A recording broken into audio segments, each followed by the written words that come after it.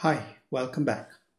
In this session, I'd like to take financial ratios and apply them to real companies so that you can see how the numbers play out. Before I do that though, I'm going to use a familiar technique. I'm going to use a corporate life cycle to illustrate what happens to different ratios as companies age. Take profit margins. When companies are very young, you should expect to see perhaps positive gross margins, but negative margins on every other dimension. Negative operating margins, negative net margins. As companies grow, first thing that's going to turn positive are their operating margins. And then as they become more mature, net margins will turn positive as well. Now, when you look at accounting returns, you'll see the same phenomenon play out. Young companies will often have negative accounting returns or accounting returns that cannot even be computed because something is not available, like invested capital. As companies mature, those negative accounting returns will become positive. As companies reach their peak, these accounting returns will also peak. And when they become mature companies, they'll defend that accounting return. They're going to decline, accounting returns will decline. And finally, when you look at debt ratios, if you're a young company, you generally should not have debt. In fact, high debt ratios at young companies are toxic. They can put the company under. But as companies mature, those debt ratios will start to show up, especially in the later stages of young growth. And then as companies mature, debt ratios will rise. And then in decline, if the company does the right thing, debt ratios should decline as the company goes out of business. So you should expect ratios to change over the life cycle of a company. Now, to give this concept some basis, I'm going to compute profit margins across 6 different companies. 6 companies we've used in the other sessions as well: Peloton, Netflix, Coca-Cola, Toyota, Total, and Dr. Reddy's. With each one, I've computed gross margin, operating margin, after-tax operating margin, and net margin. I've also computed an effective tax rate from, if you remember in the income statements, I divided taxes by taxable income. To compute the after-tax operating margin, I used the effective tax rate on the operating income. Now take a look at those numbers. If you look at the gross margin, for instance, Dr. Reddy's has a gross margin of close to 80%. Whereas if you look at Toyota and Total, their gross margins are much lower. Peloton also has low gross margin, but that might be a reflection of the youth of the company. Remember, it's a young company going public. Now, if you look across these companies, the first thing that jumps out to me is one is life cycle matters. Younger companies, if you look at Peloton, has a positive gross margin, but negative operating and negative net margins. As companies age, margins change. But there's also a business difference, which is some businesses, by the nature of the business, will have higher costs and lower operating margins. Take Toyota. You have to make a car. It's going to cost a lot more than it costs Coca-Cola to make an extra bottle of soda. Because remember, the syrup costs very little. The bottles cost very little. The primary expense for Coca-Cola is a marketing expense. So companies like Coca-Cola and Dr. Reddy's will have much higher operating margins than companies like Toyota and Total. Doesn't make one company better than the other. They're business differences. And if you look at the difference in operating and net margin, it's usually associated with debt. Now, none of my 6 companies had dramatically large amounts of debt, but if you have a company with a lot of debt, you should expect to see net margins be lower than operating margins. So just to revert back again, you can see this play out. Peloton has positive gross margins, negative everything else, and as companies age, those margins improve. And maybe one of the things to watch in Netflix would be how that margin changes over time as the company goes from growth to maturity. Let's move on to accounting returns. Again, for all 6 of my companies, I computed a return on equity where I divide net income by book equity, and I'm staying with the accounting measure of book equity with all of its limitations. I also took after-tax operating income and divided by invested capital. Remember, invested capital is book equity plus debt minus cash. In 2019, now if you look at the accounting changing, the debt does include lease commitments converted into debt. Pre-2019, I might have had to do it myself. Now, if I look at the returns on equity, you can see the wide divergence again. Peloton has a negative return on equity, minus 79%. Why? Because it's losing money and has very little shareholders' equity. As the companies mature, the return on equity does change. Netflix and Coca-Cola have the highest returns on equity, reflecting the fact that for Netflix, that it's a growth company, and for Coca-Cola, that it's a business with substantial competitive advantages to the company. Toyota and Total have single-digit returns on equity. And Dr. Reddy's, the return equity bounces back again. You look at return on invested capital, you see the same pattern play out. Netflix and Coca-Cola have the highest returns on capital. Toyota and Total are much lower, and Dr. Reddy's is high. And for Peloton, invested capital becomes a negative number. Why? Because the cash actually exceeds the book equity plus debt. Now, as with margins, there are the differences come from multiple places. With accounting returns, there's an economic rationale for why some companies have high accounting returns and others don't. To the extent that accounting returns measure true economic returns, companies with significant competitive advantages, barriers to entry, should have much higher returns than companies with much lower barriers to entry. Why? Because if you make a high return, competition comes in. It pushes the returns down. So maybe Total and Toyota, the low returns reflect the fact that they're in much more competitive businesses. But there's also an accounting issue, right? These are accounting numbers, and accounting choices affect these numbers. Take Dr. Reddy's Labs. I've taken the shareholders' equity and invested capital that's on the balance sheet. But remember, R&D is the biggest capital expense for a pharmaceutical company, and we talked about how accountants mistreat R&D, that because they treat R&D as an operating expense, they keep the biggest assets off the books. Now, I'm not going to push this further, but later we'll talk about how much of a difference this makes. But if you took Dr. Reddy's, maybe the return on capital is overstated because R&D is being mistreated. So remember again, when you compute accounting returns, it's a joint effect. Some of it comes from the economics of the business. Some of it comes from accounting choices. Let's move on to efficiency ratios. I've divided revenues by both total assets and invested capital. I prefer the sales to invested capital ratio because it ties in more closely to how I measure things in finance, but there's nothing wrong with using an asset turnover ratio. Again, remember how you read this ratio. The higher this number is, the more efficiently this company is generating revenues. With sales to invested capital, for instance, Netflix is the most efficient of my companies in terms of delivering revenues. It delivers $1.7 in revenues for every dollar of invested capital. What does that mean? Holding all else constant, to grow its revenues, Netflix has to reinvest less money than the other companies in my grouping. But even 1.71 is not a high number. There are businesses where this number can be as high as 5, 7, or 10. These are very capital light businesses, but sales to invested capital gives you a measure of how much a company has to invest to get the revenues that you want it to get. Now, when you look at efficiency ratios, what we're trying to capture is what I call the dark side of growth. You're saying, what do you mean dark side of growth? Growth is a good thing. Yeah, it is true. Growth has a good side. It makes your earnings, your revenue scale up. But it does have a dark side, which is to get that scaling up, you got to invest money. Efficiency ratios measure that dark side. It measures how much you have to put into a business to make it grow. Later in my corporate finance and valuation classes, I'll argue that growth is not necessarily a good, that it can add value, destroy value, or do nothing for value. And one of the things we're going to trade off against a good side of growth is how much you need to reinvest. The second is the sales to invested capital and sales to asset ratios also give you a measure of scaling up.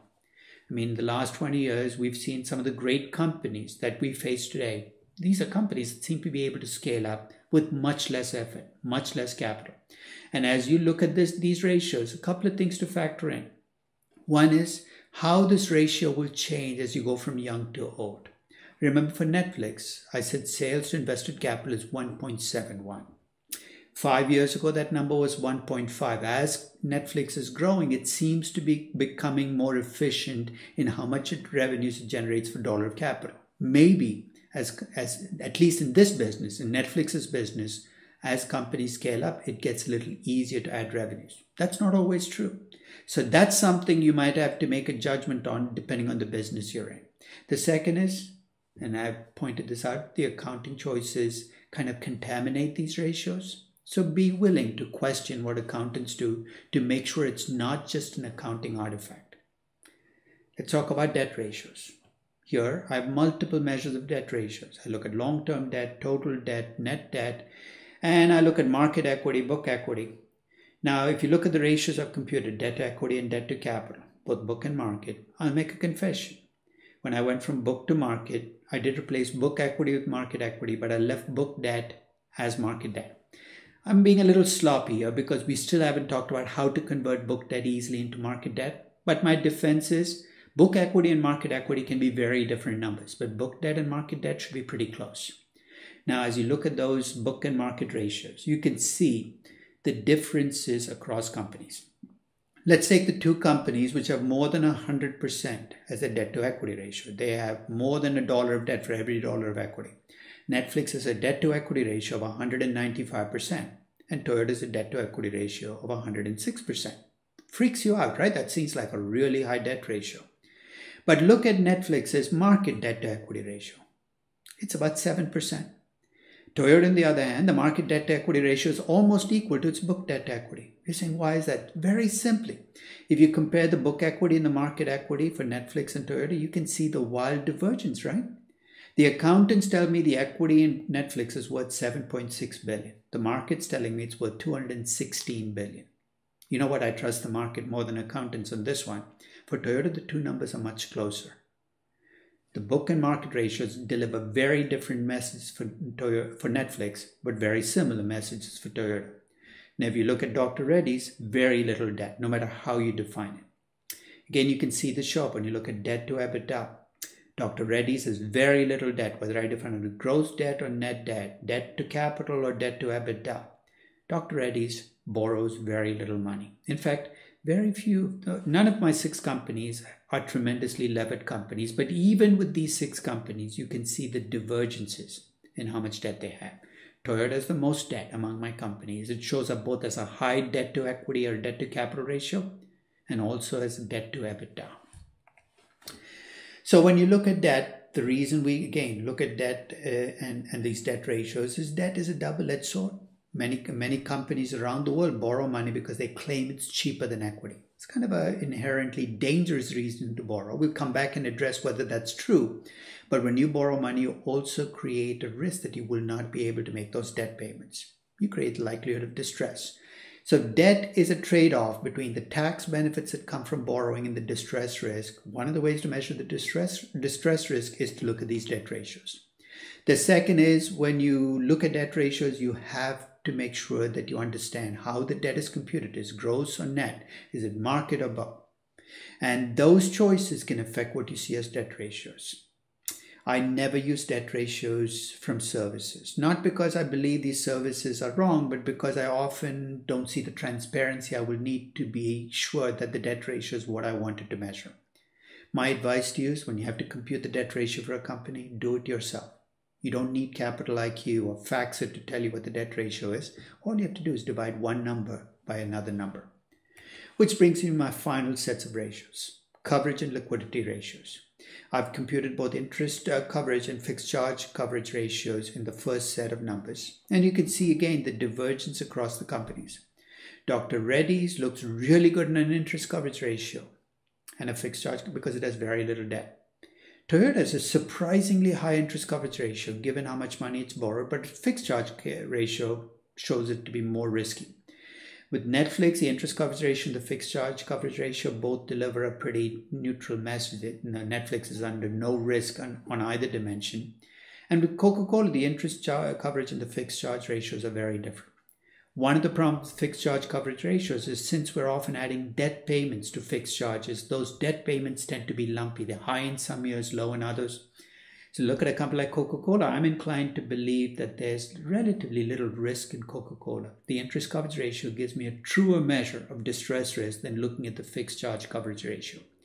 So be cautious about how you read these ratios because unless you understand what goes into them, you might be getting the wrong message from them.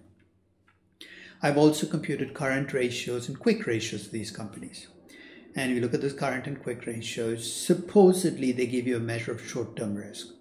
And I'll be open and honest with you. I find these current and quick ratios are of very little use for the companies that we look at today. Maybe they were much more useful 50 or 100 years ago. But I don't believe that a high current ratio is an indication of low risk. In fact, in many cases, I think high current ratios are deadly to companies from a valuation perspective. But if you look at the difference in current and quick ratios, I'm not sure what to read into them, but they reflect where these companies are right now. So here's the bottom line: when you look at companies, and you look at this, you might think you're safe by looking at interest and fixed charge coverage ratios. But remember, I'm using last year's operating income as my base. If you're looking at a company where income is volatile, that could be dangerous, right? You could be just looking at a really good year and making a misjudgment about the company. But there's a fix for that. If you're worried that 2019 was a really good year or an unusually good year, here's what you should do. Look at the average across time. You're saying, and that's called normalization, a fancy word for I'm looking across time. So if you're looking at companies and volatile businesses, this might just mean using average income over the last 5 years. For young companies, normalization is messier because normalization will come as the companies scale up, in which case you have to decide what Peloton will look like 2 years from now, 5 years from now. There's no way around it, but you got to be willing to make that judgment. So here's the bottom line. Financial ratios can be useful, but my advice is less is more. When I see tables with 50, 100 ratios computed, I see noise. If you decide to use financial ratios, pick and choose the ratios that you feel best measure your businesses and just stick with them. Don't have a dozen measures of profit margin. Pick your preferred measure of profit margin and use it. Remember also, ratios are a means to an end. They're not an end by themselves. So when you do ratio analysis, it's because you want to understand what your company does well, what it does badly, what its dangers are, what its opportunities are. Your job is to take ratios and frame a story for your company. And that story has to be about the future. Remember, the past is the past. You can't go back and change it. There's no point assessing ratios for the last 10 years over and over.